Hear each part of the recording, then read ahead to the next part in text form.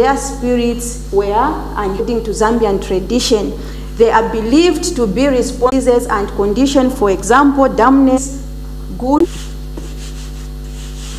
spirits.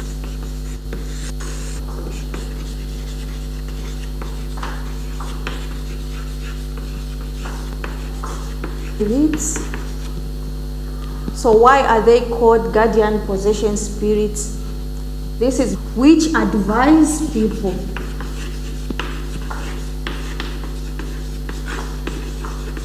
Spirits insulted for because they believe that good spirits are welcome. Spirits. So in Zambian tradition, what are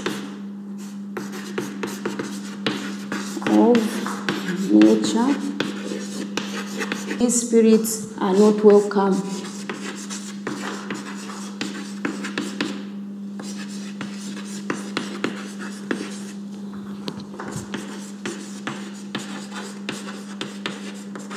Zambian tradition.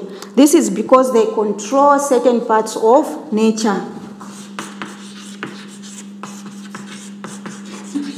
So for example, forests, rivers, and mountains.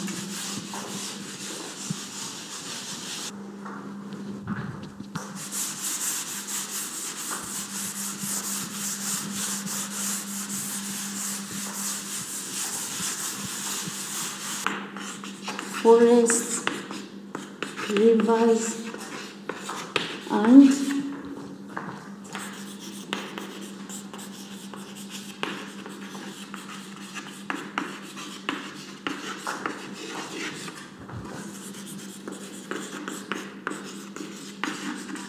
and remember, we are just concentrating on Zambian tradition, not Christianity, not Islam, not Hinduism. The bad spirits and the dissatisfied spirits.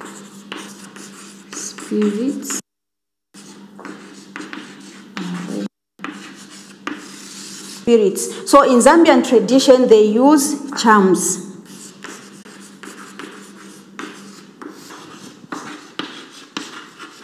These are natural concoctions which are put on doors. So in Zambian tradition, for them to keep the spirits away, that's the bad spirits and the dissatisfied spirits, they use charms. So in another method, lotion.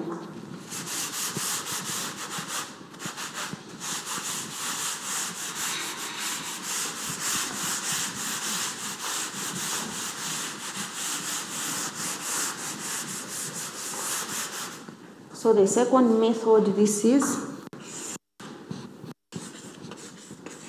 lotion. Prepared to keep on.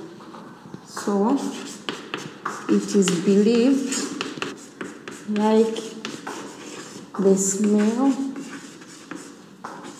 of the body. So they believe that these dissatisfied spirits and bad spirits, they hate the smell of the lotion, so they are kept away. That is how they keep bad spirits. So tattoos is one way of keeping spirits away. So what are these tattoos? So when we look at the body, things and medicine. So in Zambian chapter number 4, the use of taboos. These are strict rules. So following, for example, not eating particular foods. Not eating particular food in Zambian tradition. So taboos, these are strict rules or instructions.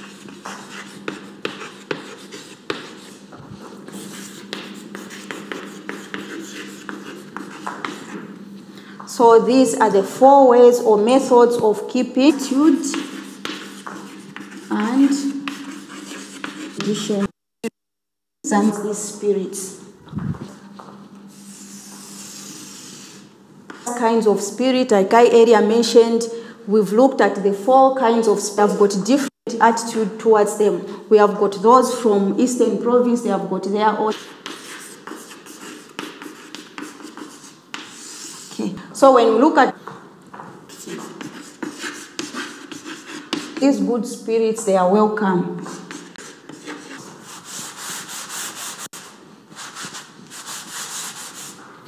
So the second one, bad spirits, conditions. So these certain spirits are driven away.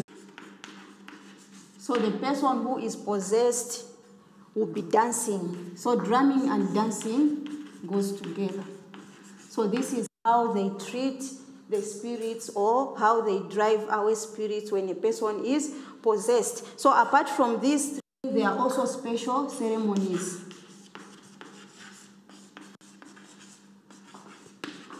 So there are special ceremonies which are carried away, and during these ceremonies, they also use rituals. There are rituals which are performed on that particular person. So we are done with today's lesson, which was Jesus' power over evil spirit and how they are treated and how they possess people. So let me just give you a summary on what I just explained. I said there are 4 kinds of spirits in Zambian tradition. We have ancestral spirits, dissatisfied spirits, bad spirits, and also good spirits. Then we also looked at methods of keeping spirits away. How do we keep these spirits away in Zambian tradition? I've said we use charms, lotions, tattoos, and also taboos. Then we have also looked at attitude to and treatment of spirits in Zambian tradition. What are some of the attitude towards these spirits? For the good spirits, since they act as overseers and protectors of the living, they are not kept away. So meaning they are welcome according to Zambian tradition. Then bad spirits, these are responsible for certain diseases and conditions. So in Zambian tradition, they are not welcome. Then ancestral spirits, according to Zambian tradition, these are spirits of the departed. So in Zambian tradition, they are welcome, they are worshipped because they do not possess people but protect and oversee them. Then treatment of spirit possession in Zambia. We have looked at 4 ways of driving these spirits away. I've said use of charms, drumming, dancing, and special ceremonies which are performed on that particular person who is possessed, and rituals are done for that person.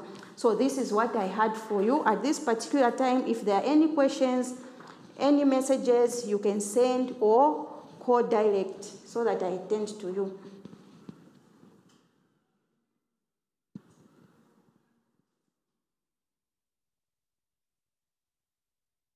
Okay, at this particular time, let me say bye-bye. Let's meet next week.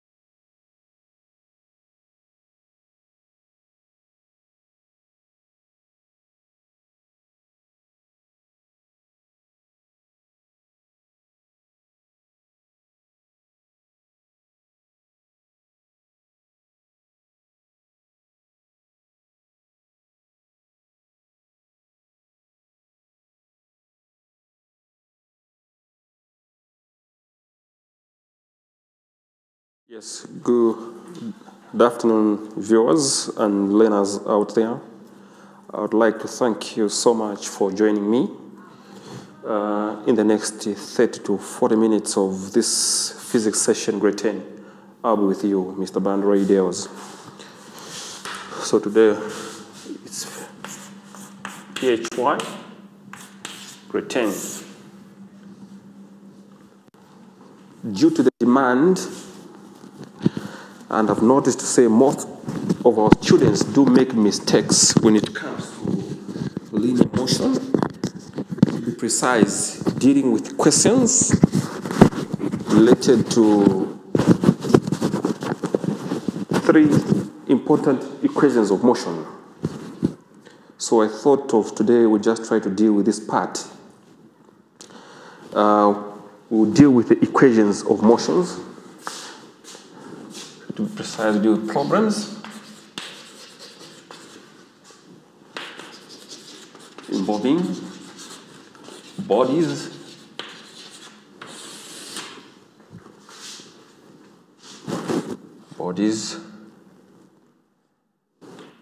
moving with uniform constant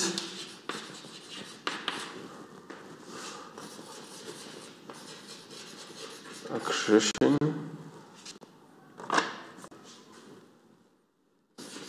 can often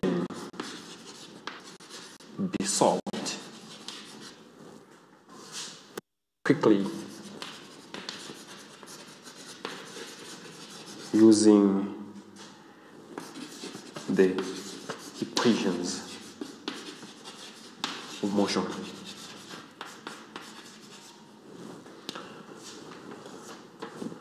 So notice most students or learners out there do make mistakes when dealing with problems involving bodies moving with uniform and constant acceleration can often be solved quickly by using the equations of motion. So if you look at this part, I think you do understand from the term motion. Motion is something that is moving, okay? We consider that to be in motion. So in this particular case, we'll look at 3 important equations of motions. 3 important equations of motions. I'll try to list them down here. Number 1, it's V equals U plus AT. The second one is S is equal to UT plus half AT squared. And the last but not the least, we do have V squared is equal to U squared plus 2AS. It's important, learners, that you need to take note of these, and you just have to know these 3 important equations of motions. They are so important that when you're dealing with questions, dealing with a body, you moving moving with uniform constant acceleration, then these can apply these 3 equations of motion. Now, I'll try. We still proceed. We understand what is V, what is U, what is AT. Remember that V is called the final velocity. V, we refer to it as final velocity. U is called the initial velocity. Initial velocity. Our A is acceleration.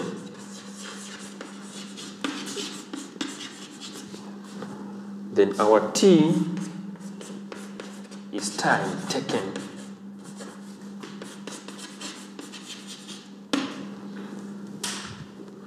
We also have what we call, what else have we left out here? We do have our S, this is distance covered. I think including what these abbreviations here, or the letters that you might call them, letters maybe that you see here, what they mean here. As a physicist, it's important that you have to know what V stands for. A, T. And say V is the final velocity, U initial velocity, A acceleration, T is the time taken, and S the distance covered. There are certain books that instead of S, they use X. Present distance, they're just one and the same. Please don't get confused, they're just one and the same. But remember again, at the same time, in as much as you have to know what these letters stand for, you must know the SI units, that is International Standards of Units. So in this case, we do have our V, the SI units, it's in meters per second. We also have got our U here, it's in meters per second. Our acceleration here, it's meters per second squared, or meters per square second. We do also have our T here. Please, the SI unit for time is second, which we write as S. Then the last part here, S, we say distance. The SI unit for distance, it's in meters. So we write as a small letter M. So please make sure you must know what are the SI units for each and every statement that's been given here. So in this case, we have said it's meters per second, meters per second, meters per square second, or meters per second squared. For time here is S, and distance here meters. Now, I think you can now try to proceed on how we can apply these three equations of motions, since we have known even SI units here. Let's try to look at the first example for today.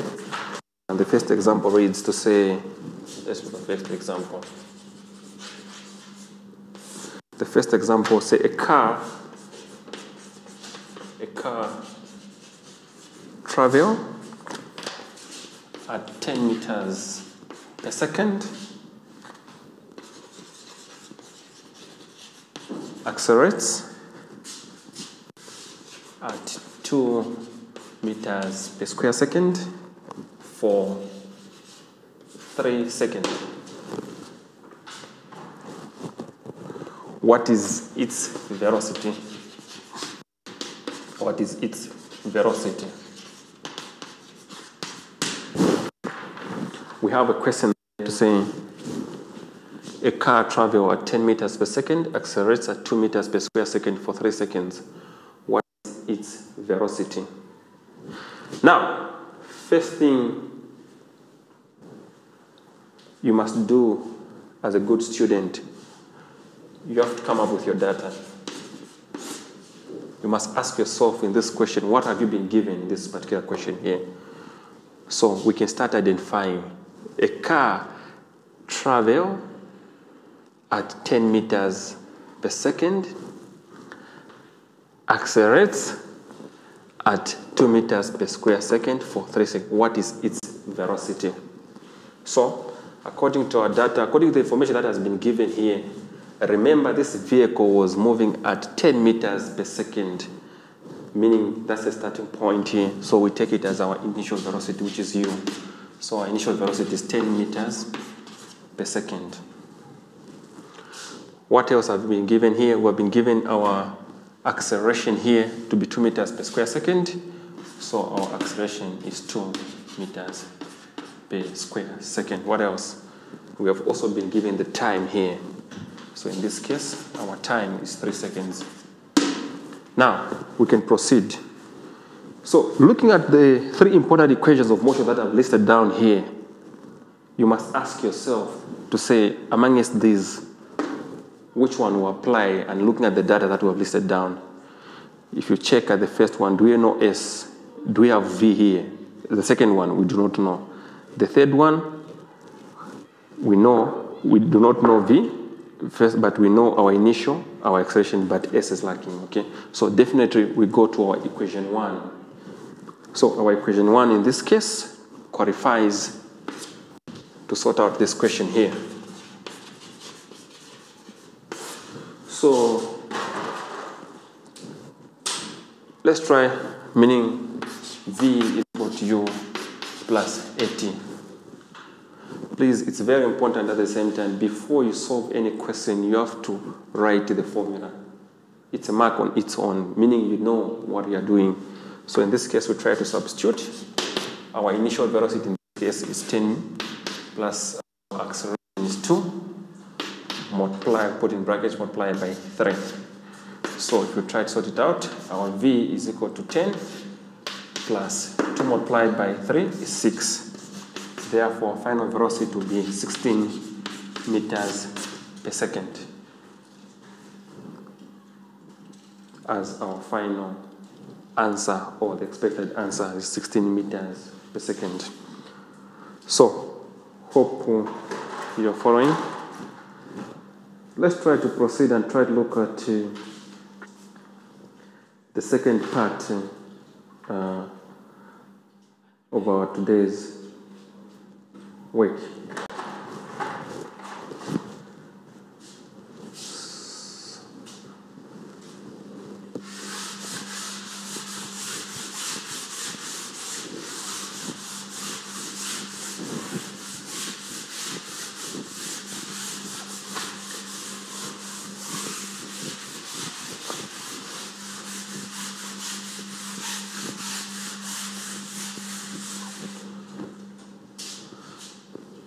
I think as we try to sort out these questions, I thought of trying to indicate the 3 equations of motion that we are trying to look at today on how we can apply them. So the first one, we said V is equal to U plus AT. Then the second one, we said S is equal to UT plus half AT squared. And the third one, which is V squared, is equal to U squared plus 2S. I think as we try to sort out these questions that are coming, it's important that we have them here, take note. So let's try to look at the second example for today. The second example, say a motorcycle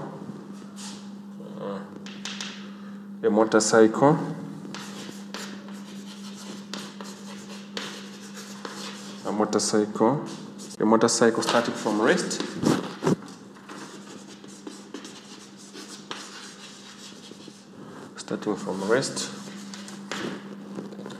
Acquires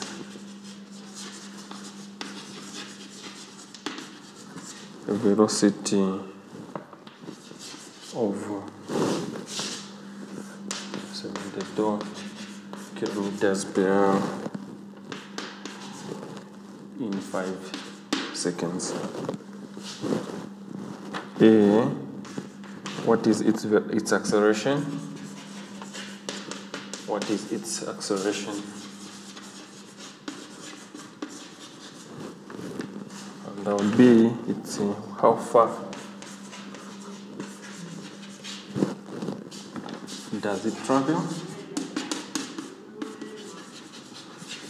Does it travel during this time?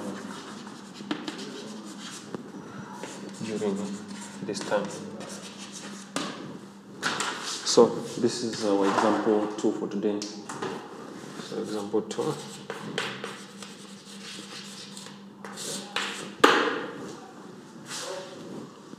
Hope you have copied the first part of the example.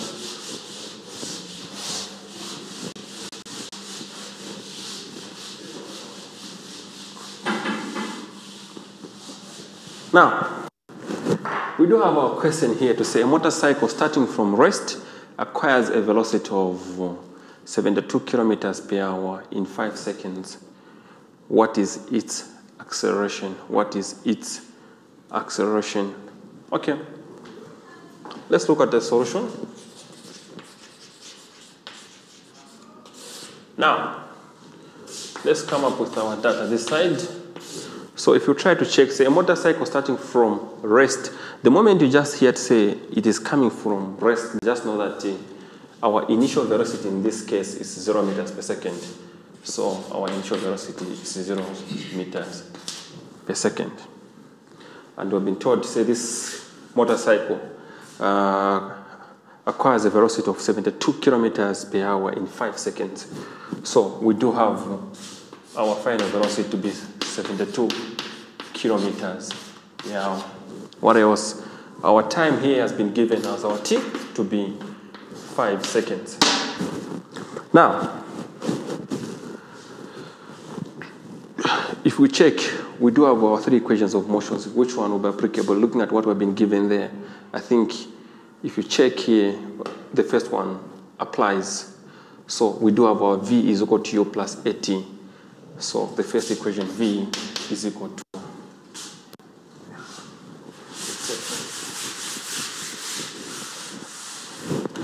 we do have our v is equal to u plus at. Now, one thing you must ask yourself is, what are they asking in this question? What are they asking us to find? Okay, what are they trying to ask? Now, second, so there will be need for us to try to change this 72 kilometers per hour to meters per second. And how do we do that? So remember, we do have our 72 kilometers per hour. This one has to be converted to, the moment you must ask yourself is 72 kilometers. You must try to change this 72 kilometers to meters. To say how many meters make a kilometer, of which I don't think you're supposed to have a challenge right now, a problem. You know that 1,000 meters make a kilometer. 1,000 meters make a kilometer. So in this case, we're going to multiply by 1,000. Now, remember it's meters per second. How many seconds make an hour? Remember that 60 minutes make an hour. And we know that 60 seconds make a minute. So in this case, it will be 60 multiplied by 60. So if you try to multiply this one, you end up getting 72,000 divided by 60 multiplied by 60 is 3,600. These and these will go. If you try to divide 720 divided by 336, we end up getting, I think, about 20 meters per second, if I'm not making a mistake here. I think 20 meters per second. So, meaning we have converted to say 72 kilometers per hour is 20 meters per second. So, meaning this is the one that we're going to use. Now, one thing that we have to understand here, you say, but how come it's smaller than this? You know, what it means by this statement is say 20 meters per second. So, meaning this vehicle in a distance of 20 meters, it covers a distance of 20 meters in 1 second. That's what it means, 20 meters per second. A distance of 20 meters. This motorcycle covers it in 1 second. 20 meters, 1 second. This is what it means. In this case, when they say 72 kilometers per hour, meaning in 1 hour, this motorcycle covered a distance of 72 kilometers. 1 hour, it covers a distance of 72 kilometers. So this is what it means. So in this case, if we try to substitute now, we do about A is equal to our final velocity to be our 20, our initial 0. What is our time? Our time is 5. So if you try to work it out, 20 minus 0, you end up getting 20, then divided by 5. Then into this, we end up getting 5 into 20, which we get 4. What are the units for acceleration is meters per square second as our final answer. So it's 4 meters per square second, which is our final acceleration in this case. Now, we're not done. Let's try to go back here and try to sort out this, the B part here. The B part is saying how far does it travel during this time? How far does it travel during this time? Since I do not have enough space, I'll try to, hope you have copied and followed. Let me try to use this space for the second part of the question.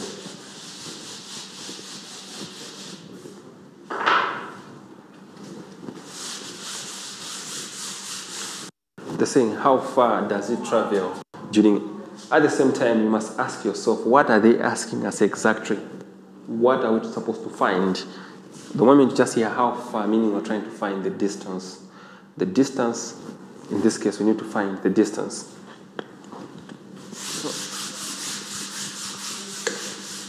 Now, how far does it travel during this time? So in this case, since we converted this one, so we'll try to put 20 meters per second. We know our initial is 0, our final velocity 20 meters per second, and time is 5 seconds. What else? We also know our acceleration. I think we just from finding our acceleration, and our acceleration in this case is 4 meters per square second. Now, since we have all this information that we have here, then we have to check around these 3 equations of motions, which one will apply in this case. I think if we check for equation 1, I think will apply. We can try to use equation 2. We'll apply in this case equation 2, and our equation 2 says S is equal to ut plus half a t squared. S is equal to, what is our initial? Is 0, multiply our time, 5, okay, plus half. What is our acceleration in this case? Our acceleration is 4. Then what is our time? Is 5 to the power 2, which is 5 squared, okay. So S is equal to, you know that 0 multiplied by 5 is 0. So we have remained with this part, which is, we know that 2 here is 1, 2 here is 2. So we do have our 2 multiplied by, when you see 5 squared is 5 multiplied by 5, which is get 25. Then 2 multiplied by 25, we end up getting 50. What are the SI units in this case? It's meters. So, meaning this motorcycle guy, I think he covered a distance of about 50 meters. Hope you're followed. Now, there's this other equation. Let's try to work it out, whether this equation, because looking at the data that we have here, I think also this equation, we see if we're going to get 50 meters, so that we conclude whether we can use either this one or this other one. Let's try to use the the third equation that we have. So the third equation is here, v squared is equal to u squared plus 2as.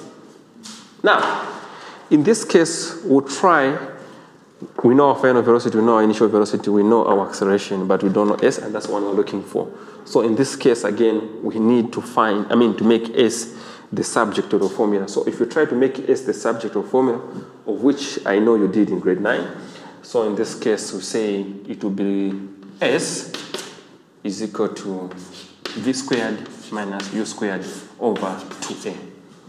If you try to make s the subject formula, it will be s is equal to v squared minus u squared 2a. Okay, let's try now to substitute. We'll bring it here. Our s is equal to, what is our final velocity? It's 20 squared minus initial 0 squared, which is just same as 0. Then what is our acceleration? It's 4. So if you try to find 20 squared, it's about, I think, 200. 20 multiplied by 20, you get 0, 0, 0, 4. Sorry, made a mistake. 0, 0, 0, 4. Get it 400. So we have got about 400. Then 2 into 4, 2 multiplied by 4, we end up getting 8. So meaning 8 into 40, of which you end up getting 5. Then bring 0, so meaning 50 meters. So we can see that whether we use this equation 2 here or use third equation, either of the two will still end up getting the same answer.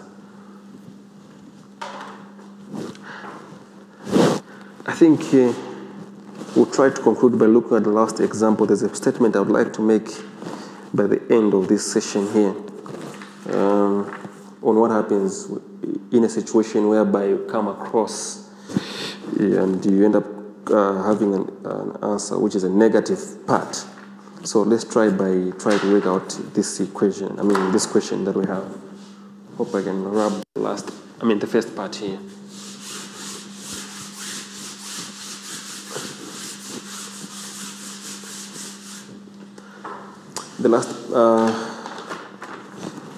This is the last question, but not the least for today's work, and we have this one. Say, if a car, as our example 3, if a car slows down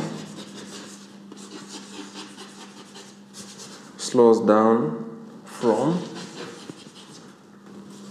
15 meters per second to rest in 5 seconds. Calculate the retardation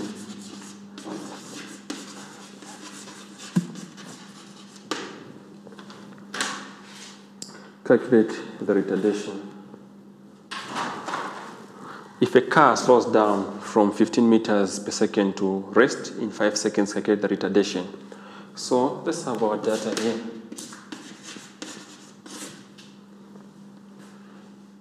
What does it mean when you understand, say, something is retarding? It's just the same as something is slowing down, okay? So meaning it's retarding, okay? It's the same as decelerate. You've heard about deceleration.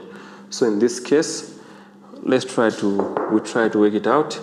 So we must ask ourselves, what is our initial velocity? Our initial velocity is 0 meters per second. Our final velocity is 15 meters per second. What else have we been given in this case? Sorry. If a car slows down from 15 meters per second, we have interchanged the two. If a car slows down from 15 meters per second, meaning this is the starting point, 15 meters, to rest as our final part. So meaning in this case, our initial velocity will now be 15 meters per second.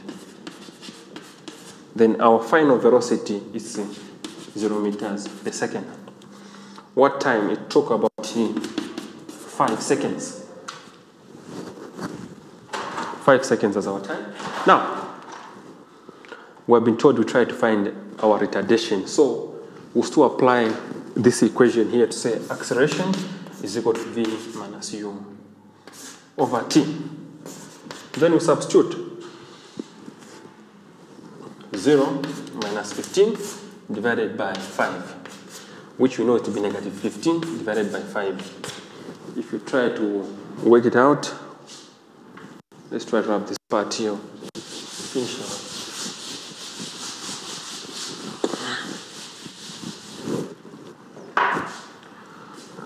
We know that after substituting, we have our acceleration is equal to 0 minus 15 divided by our time, which is 5. 0 minus 15 end up getting negative 15 divided by 5. In this case, 5 into negative 15, you get negative 3 meters per square second here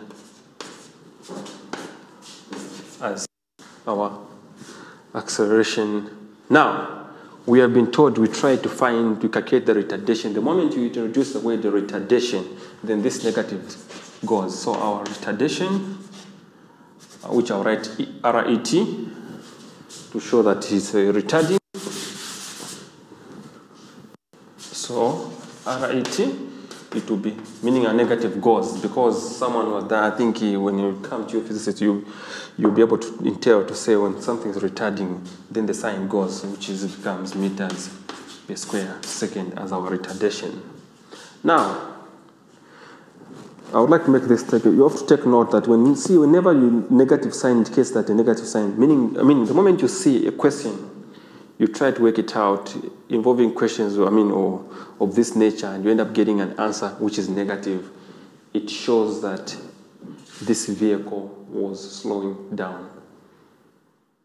The moment you see a negative part, meaning this vehicle was retarding or decelerating. So the moment you see a negative, meaning this vehicle was slowing down or decelerating.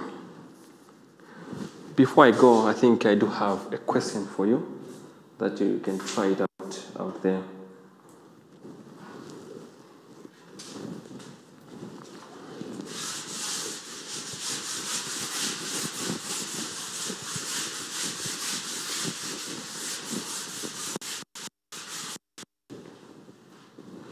So I do have a task that you can try out to say a body starts from rest. Body starts from rest and moves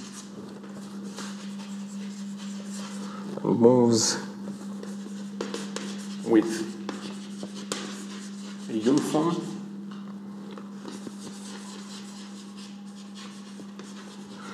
acceleration of 2 meters per square second in a straight line.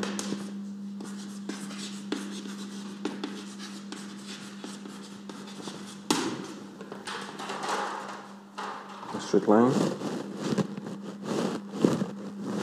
Then the first question they're asking us to say, what is its velocity after 5 seconds? What is its velocity after 5 seconds? Then our B, how far has it traveled?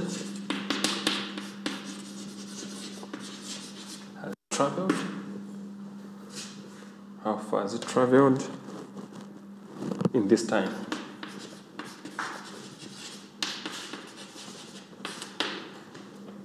Then the last part, last but not least, saying after how long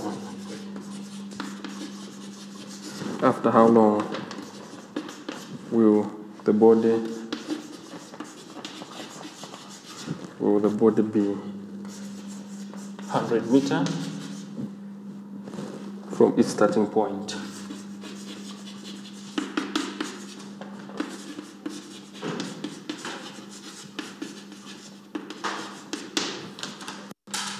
So this is the task that I have for you. So a body starts from rest and moves with a uniform acceleration of 2 meters per square second in a straight line. Remember, we're trying to deal with linear motion, meaning motion, something moving in a straight track here. Then you'll be asked, what is its velocity after 5 seconds? Then B, how far has it traveled in this time? Then the last but not the least, after how long will the body be 100 meters from its starting point?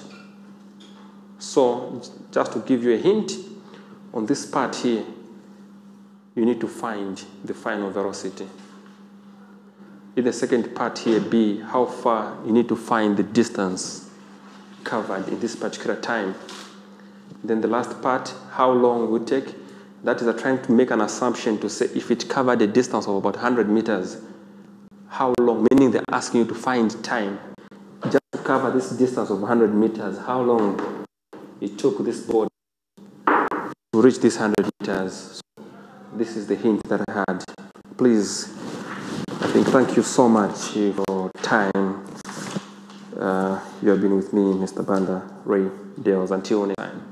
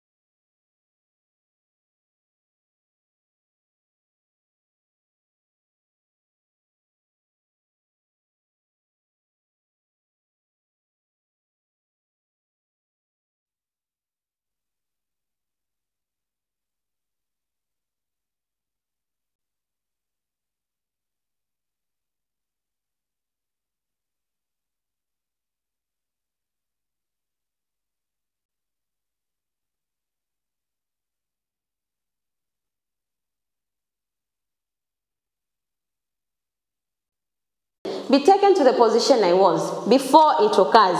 So it encourages traders to enter into large business scales. Encourages traders to enter into large businesses.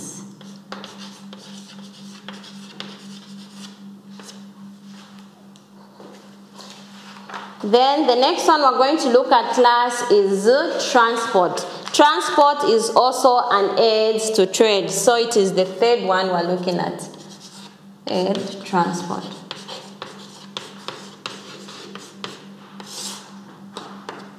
So now, what is transport? What is transportation?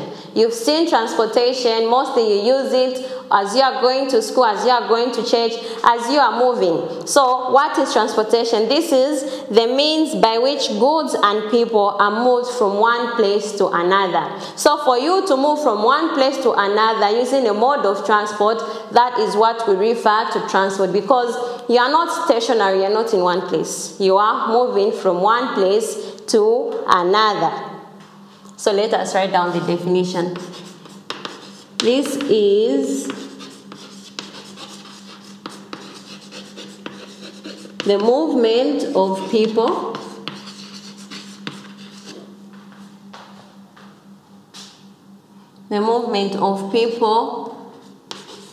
and goods from one place to another. Then how does transport qualify to be an aid to trade? How does it assist in this aids to trade? How does it assist in this commerce that we define as trade and aids to trade? So transport is the means by which goods and people are moved from one place to another. Then how does it assist? It assists by delivering raw materials to industries. So here are people that want to manufacture something. They would take those raw materials and take them to the industry so that they will be used or completely finished into a good that will be used by the customers. So delivering raw materials into industries. Delivering raw materials to industries.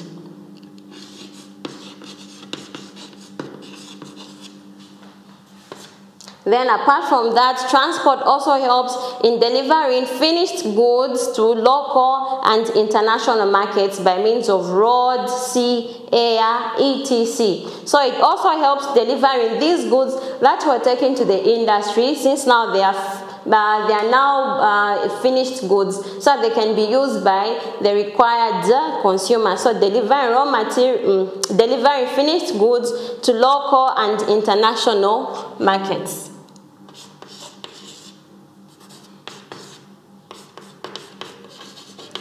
Delivering finished goods to local and international markets.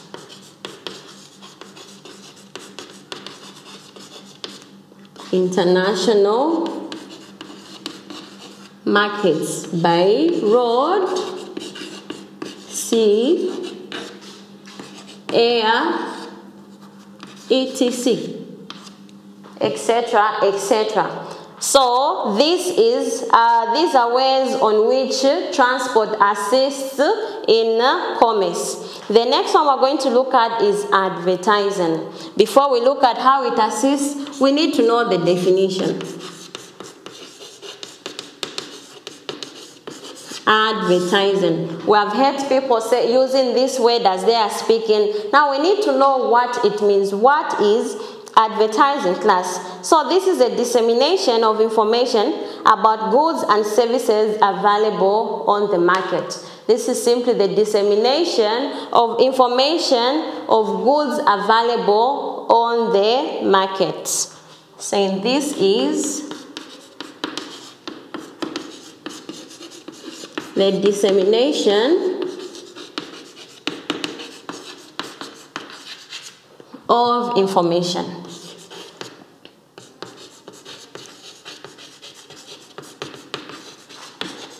About the goods and services available on the market.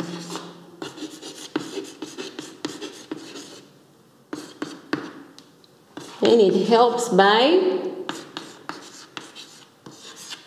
I'm going to put a full colon. How does advertising help in commerce? Why does it qualify to be called an aid to trade? So, informing people of various goods and services available on the market is the first role in which advertising assists in commerce. We're saying informing people of various goods and services available on the market. So now that you're in business, how are your customers going to know that these certain goods are available on the market? How are you going to know that those goods that your customers were requesting for last week, last month, yesterday, they are now in your shop? You need to advertise to them for them to know that, oh, these goods we requested for are now in stock. So you need to advertise to your customers to inform them that these goods are now on the market. So this point we're saying is saying informing people of various goods and services available on the market. Informing people of the goods and services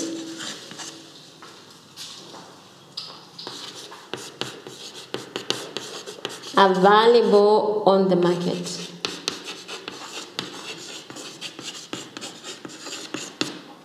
This is the first one. The second way in which advertising assists in commerce is that persuading potential customers to buy goods and services by various methods of appeal. So now that you have informed your customers, you need to persuade them. You need to entice them. How are they going to buy them since they know that they're there? You need to force them by persuading, forcing them in an encouraged and argumentative way for them to buy those goods that you have informed them that they are available. So persuading potential customers to buy goods and services by various methods of appeal. Persuading customers to buy the goods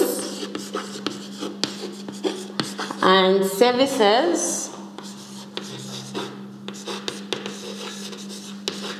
using various methods of appeal.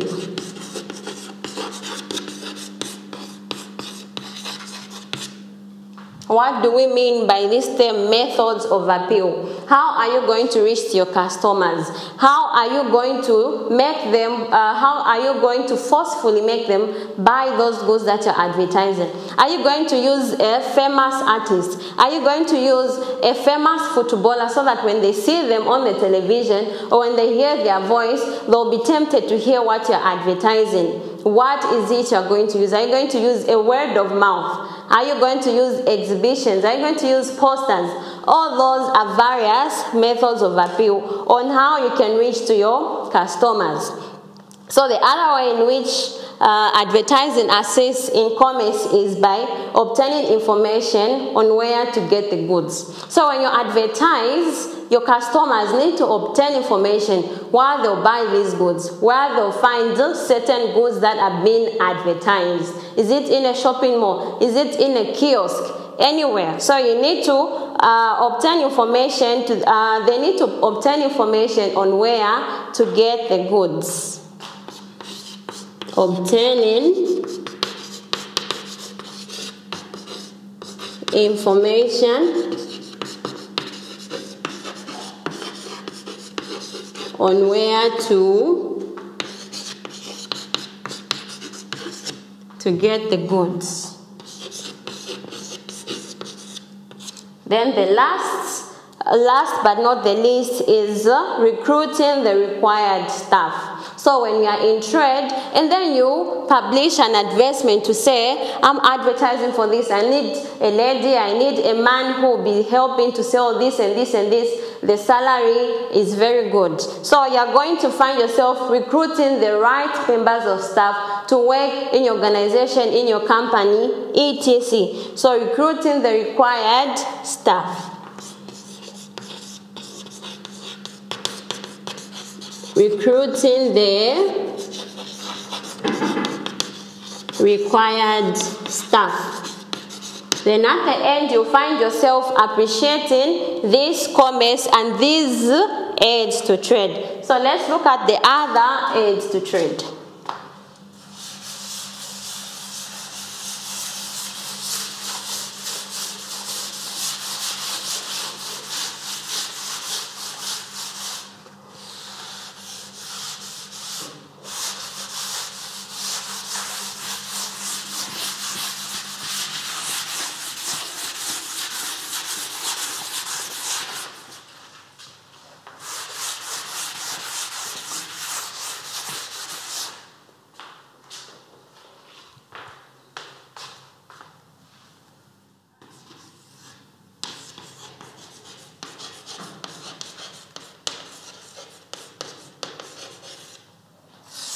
The fifth aid to trade is communication. What is communication? How does it assist in commerce? So communication, this is the means through which individuals and business organizations contact or exchange information. This is the means through which individuals or business organizations contact in order to exchange information. So let us write down the definition. We're saying this is the means through which individuals and business organizations, this is the means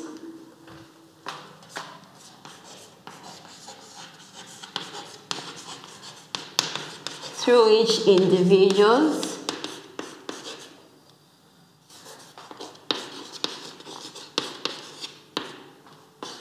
and businesses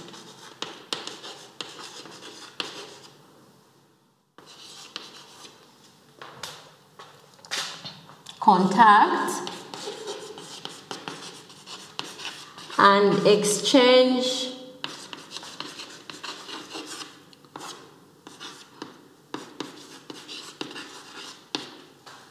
information. So somebody would want to know how this communication appears to be an aid to trade. How does it assist in commerce? So the first one is saying informing the public on goods and services available on the market.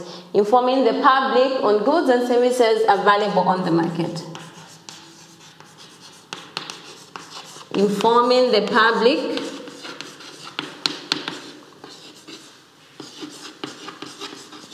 on goods and services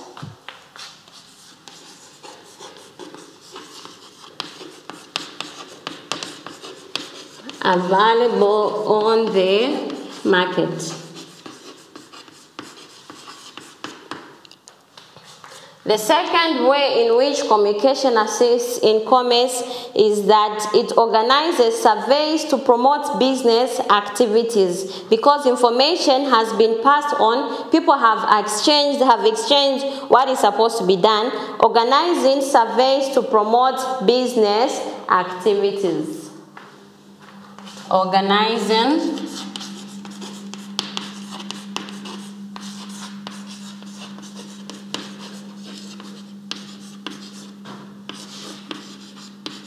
business surveys to promote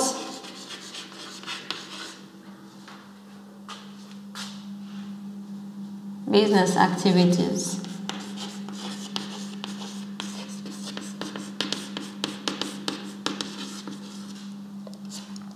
The third way in which communication assists in commerce is that it ensures that raw materials and factory instructions are distributed on the market and given to the right people at the right time. So if communication has taken place in an industry, for instance, or in a factory concerning instructions, etc., when you communicate on time and to the right people, you'd find that the right things are being done without any complaints. So ensuring that raw materials or factory instructions are conveyed to the right people at the right time.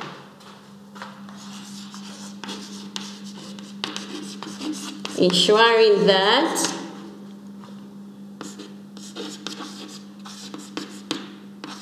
factory instructions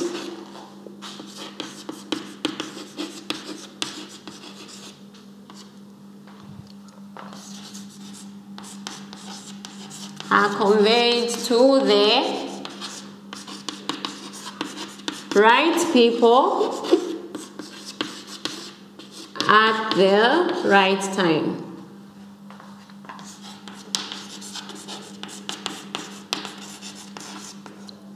So the last one we're going to look at under the aids to trade class is warehousing.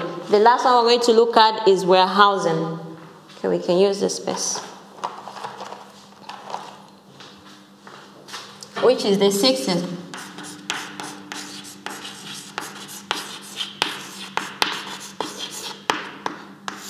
What is warehousing? Somebody needs to know the definition before you know how it assists in commerce. So this is the storing or safekeeping of goods before they are used or consumed.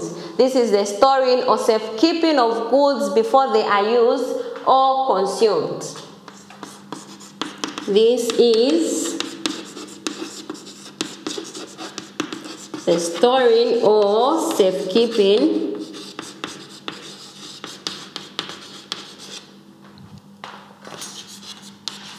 of goods before they are used or consumed.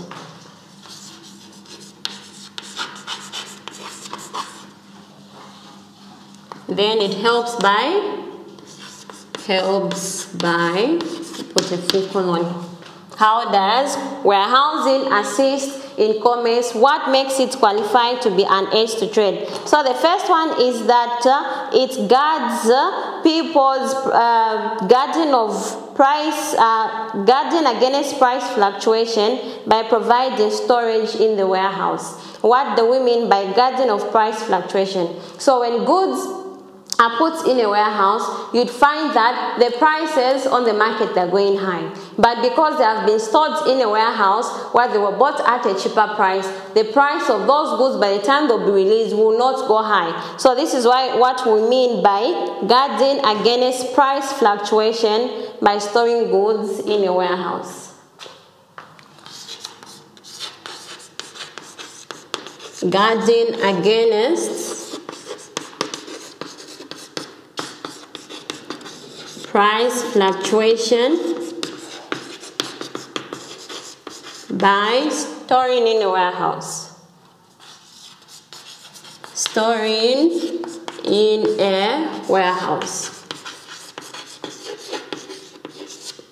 Then apart from that, you'll find that these goods are being protected from bad elements. Bad elements like weather, theft, etc. So protecting goods from bad elements like weather, fire, etc. Protecting goods from bad weather,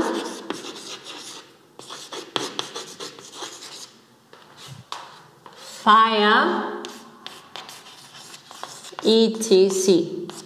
So how are these goods protected from bad weather, fire, and these other natural disasters? When they are stored in a warehouse, there are some goods that get damaged when they are being exposed too much to the sunlight. The color and the quality, everything happens to depreciate. Then others, when there is fire, they burn. Many things burn when there is fire. So they are stored in a warehouse which is metallic or built with bricks. Apart from that, certain things will be protected from theft, because no one will manage to steal from them. They will be in a room where there is less ventilation, and the thief cannot even manage to break in because it is fully built of metal and small pan bricks. So a thief cannot manage to enter into a warehouse because of the security measures that are put in place.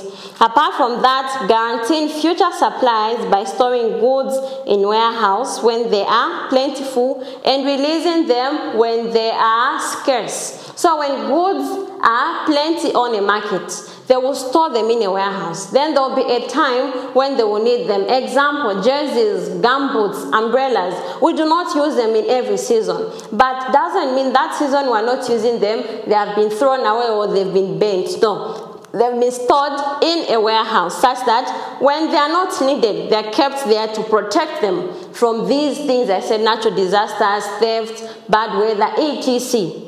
So when they are needed, that is when they will release them to say, now the goods are here on the market, people will start buying. So this is what happens, guaranteeing future supply. So I'll need this part of the board. Guaranteeing future supplies when they are plentiful.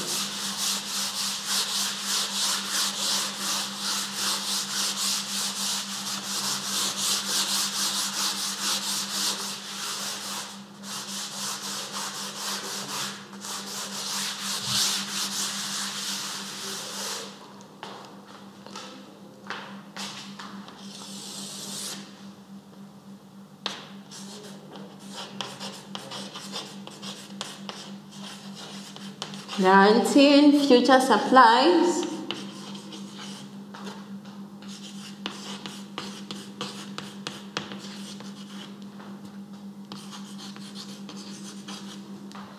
when they are plentiful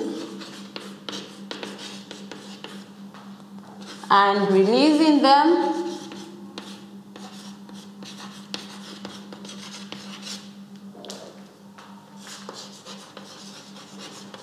when they are scarce.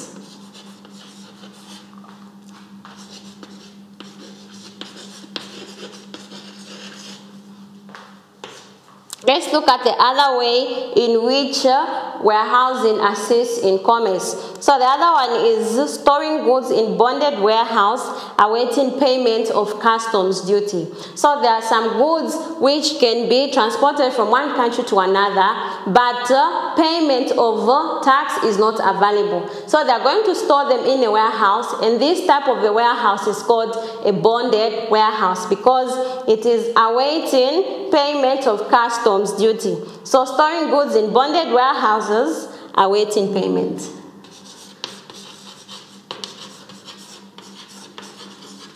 Storing goods in warehouses bonded awaiting payment.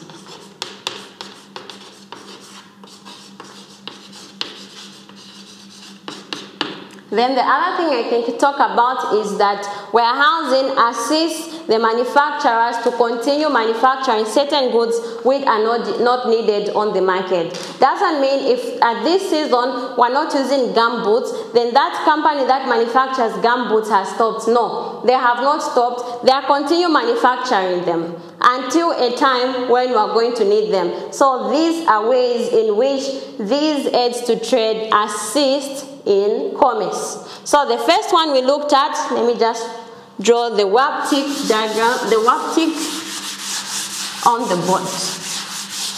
We have a quick summary of what we've looked at today.